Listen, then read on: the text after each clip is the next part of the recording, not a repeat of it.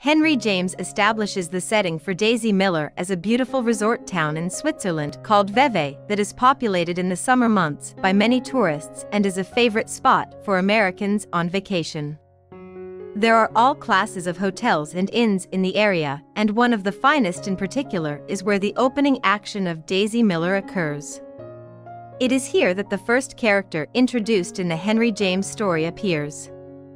His name is simply Winterbourne, and he is described as being a thoughtful and amicable young man who was there to see his aunt, although he came from Geneva just before, where he visits and is very devoted to a lady who lived there, a foreign lady, a person older than himself. The reader is left to speculate on this relationship between Winterbourne and an older woman, but it is clear that he is well-traveled and, despite being an American, was educated in Europe, thus giving him a nuanced understanding of European culture, surely more understanding than any of the American tourists would likely have. With that in mind, it should be noted that the fine hotel is not European-looking so much as reminiscent of hotels in fine American cities and with the same atmosphere.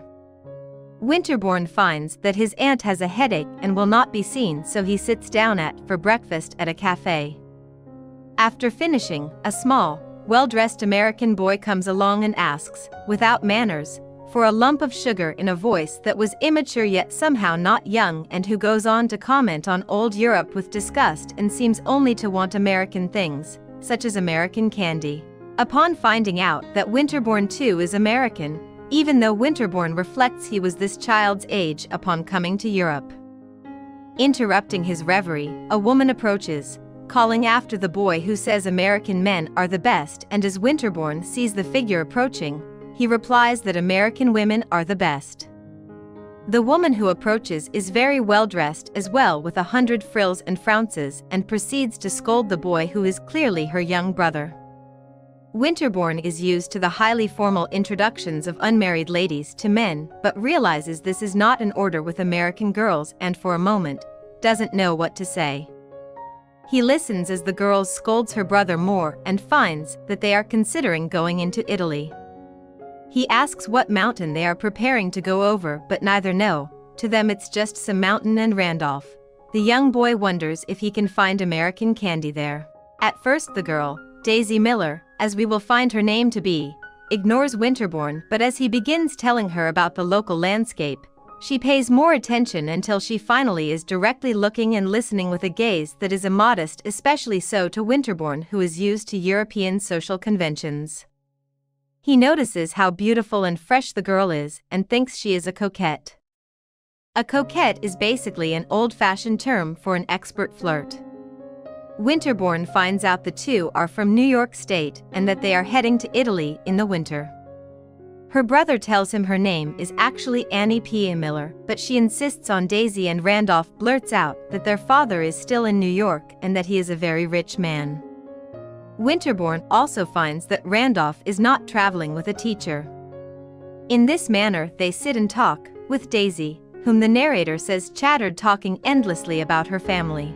Winterbourne is not used to the boldness and directness of an American girl like Daisy Miller, and he enjoys himself and constantly admires her beauty and manner.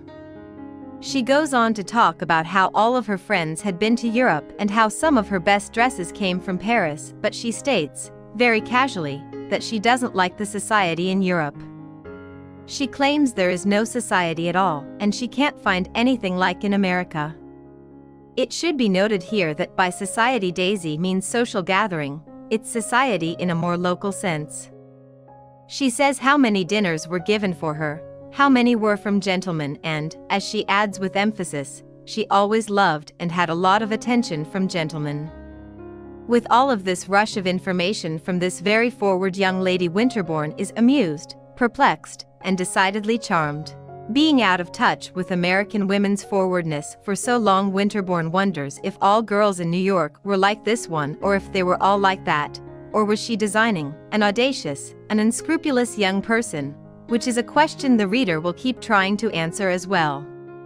He notices she looks innocent but considers her a flirt. Daisy Miller points out an old castle far off and says she'd like to see it, and Winterbourne offers to accompany her, with her mother, of course, he adds. She doesn't realize the social custom of being accompanied by an older woman and says her mother hates afternoon drives and that maybe they could get their servant Eugenio to watch Randolph while the two go alone, a rather shocking suggestion that goes against all European social conventions about men and women together. She suggests that go alone, an offer that is frowned upon by Eugenio, her courier, whom Winterbourne considers to be insulting without considering that he is fed up with this American family and its whims, not to mention the Miller's lack of sophistication and culture. With all of this in his mind, Winterbourne goes to see his aunt, Mrs. Costello, and asks if she's heard of the Miller family. She is appalled by them, in fact, and calls them very common, which suggests they are not to be accepted within society in Europe, and scorns that they are casual with their courier and that he sits with them in the evening. Although Winterbourne calls Daisy uncultivated, he sees her as innocent and announces his intention to go to the castle with her nonetheless, and is a bit dismayed that his aunt refuses to meet her. It turns out, however, that Daisy hears about his aunt and she is pouty when he tries to give her excuses about her ill health. As the two talk, Daisy's odd and withdrawn mother approaches, seeming to be embarrassed and feeling as though she leave the two alone. Winterbourne and Mrs. Miller are introduced and he notices that, like her daughter, Daisy's mother lacks any sense of formality. When the adventure to the castle on their own comes up, Winterbourne is surprised that Mrs. Miller offers to objection and seems almost afraid of provoking a negative response in her daughter. Daisy suddenly asks Winterbourne to take her in a boat to the castle immediately, despite the late hour and darkness. As she is prepared to go, Eugenio steps out of the darkness and Daisy's mother tells him to tell Daisy not to go. He scolds her and Winterbourne is bothered again at the level of influence a mere courier, a true commoner, has on their lives. She suddenly gives up because Winterbourne didn't produce a fuss over her and insults him lightly, thus leaving Winterbourne to go off, completely puzzled, even though the narrator of Daisy Miller skips ahead and presents the two at the Chillon Castle days later. As the two set out for the castle, the narrator discusses Daisy Miller's clothing, and while Winterbourne admires her beauty, he notices she doesn't seem the least bit excited to be out with him, even though she chats incessantly. In the castle she feigns great interest, but is more interested in asking Winterbourne about himself. Winterbourne paid the tour guide a sum to leave them alone for the most part, and he enjoys this usually forbidden opportunity to be alone with a lady. Eventually, he announces that he will be leaving to go back to Geneva, and Daisy positively flips out, immediately accusing him of having a charmer or lover there. He begs her off and the two agree that they will see one another in Rome in the winter. Daisy is much quieter on the way back. Winterbourne goes to see his aunt one more time and she is very shocked that the girl went with him alone. It is winter and Winterbourne goes to Rome and seeks out his aunt, who tells him that Daisy Miller is associating with Italian commoners, many of whom appear rich and fancy, but who are fortune hunters whom she takes into the homes of upper-crust society people to everyone's dismay. His aunt considers the Millers to be deplorable people, but Winterbourne thinks to himself that they are very ignorant, very innocent only. Depend upon it, they are not bad. Winterbourne goes to visit a friend of his named Mrs. Walker, an American abroad, and encounters Randolph, rude as ever, followed closely by Daisy, who scolds him roughly for not seeking her out and then proceeds to try to make him jealous by talking about one of her Italian man friends named Mr. Giovanelli. When he arrives, Daisy's mother is there, complaining about her health, and as Daisy scolds Winterbourne, even Mrs. Walker becomes sympathetic to Winterbourne as she can tell how rude Daisy is being to an admirer who came far expecting her to fall into his arms and be glad to see him. Daisy invites Mr. Giovanelli to Mrs. Walker's party and announces she is going to meet a friend.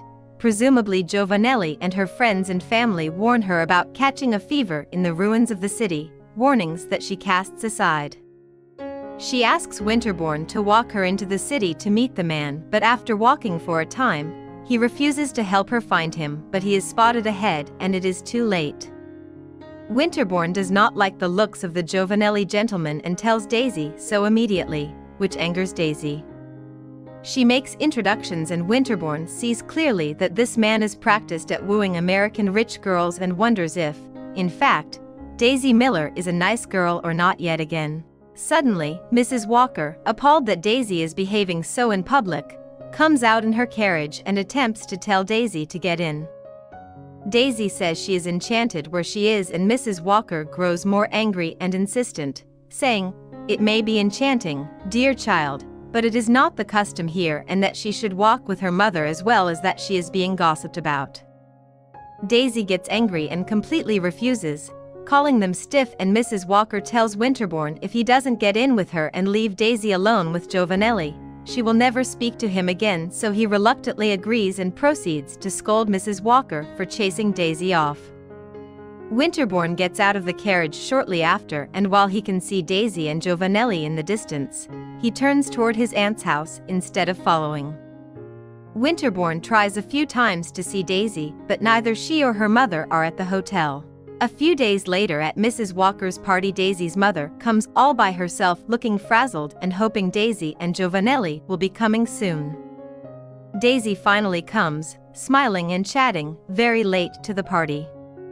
She goes to Mrs. Walker and is happy and asks if she knows anyone there, and Mrs. Walker says everyone knows her by now and turns her back, refusing to speak to her at all. Giovanelli plays the piano and sings while Daisy and Winterbourne argue. He calls her a flirt, says it's improper with a man like Giovanelli, and she continues to call him stiff while he warns her yet again that Giovanelli is a dangerous man and is not what he seems. On her way out, Mrs. Walker won't acknowledge her at all, and Daisy is horrified, and Mrs. Walker says to Winterbourne, who witnessed the whole thing, that Daisy is never allowed in her house again, thus making it so that later, Winterbourne must go to Daisy's hotel to find her, discovering that there's usually no one there, but when they are home Mr. Giovanelli is there as well, and upon being seen by Winterbourne's aunt, Mrs. Costello, who calls Giovanelli a cavalier avocado, she notes that he is not respectable, but that Daisy doesn't know better and only sees his handsome face. There is a clear break in the book in terms of how Daisy is perceived by others. By this point, Daisy is completely shunned by society, and Winterbourne suspects that she doesn't care much and is intent on her course of action.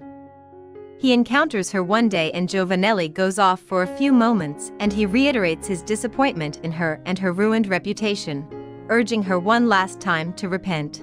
She finally tells him she is engaged to Giovanelli and then takes it back immediately, leaving Winterbourne confused.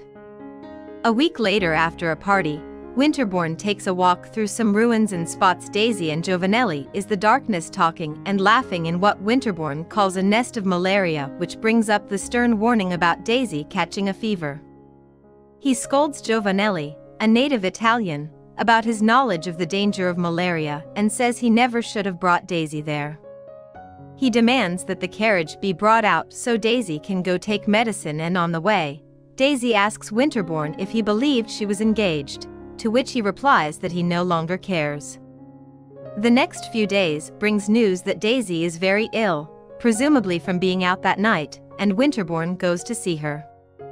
He finds Daisy's mother remarkably composed, and she tells him that Giovanelli has all but disappeared and that Daisy wanted Winterbourne to know she was never engaged. A week later, Daisy dies of the fever, and despite the people who shunned her, many were in attendance, including Giovanelli. In a moment of truth, when Winterbourne asks him why he took her to that awful place, he responds that she wanted to go and that if he married her, he would have had nothing anyway, but that she probably wouldn't marry him anyway, perhaps because she was simply an American flirt or because she was in love with Winterbourne, one can never know. The conclusion of Daisy Miller leads Winterbourne back to Geneva to live and continue to study, even though he considers that he has lived too long in foreign parts. I hope you enjoyed this video. Leave a like if you did, and be sure to subscribe. Thank you.